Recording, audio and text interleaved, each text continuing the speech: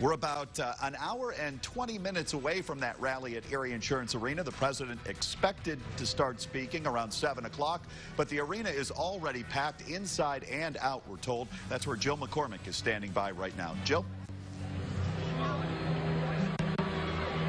Hi, we are here live at Erie Insurance Arena where President Trump is scheduled to take the stage at 7 o'clock tonight.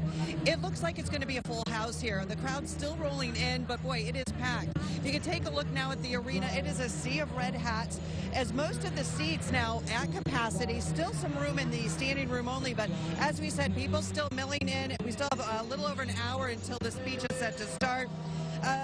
They continue to play over and over video for the crowd as well, explaining how to handle any potential protesters, along with a video montage of election night 2016. Now, every time that plays over, we've heard it probably about 6 times since we've been here. It ends with the part where they announce that Pennsylvania has officially gone red. Now, every time that happens, the crowd explodes in cheers.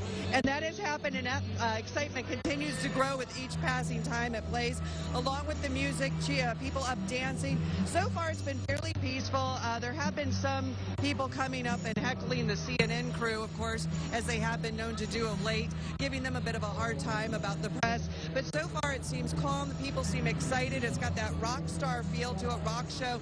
T-shirts being sold, cheering, and like we said, dancing in the aisles. So everyone here eagerly awaiting the arrival of President Trump at 7 o'clock here at Erie Insurance Arena. Reporting live, Jill McCormick. Now back to you. All right, thank you, Jill, for coming.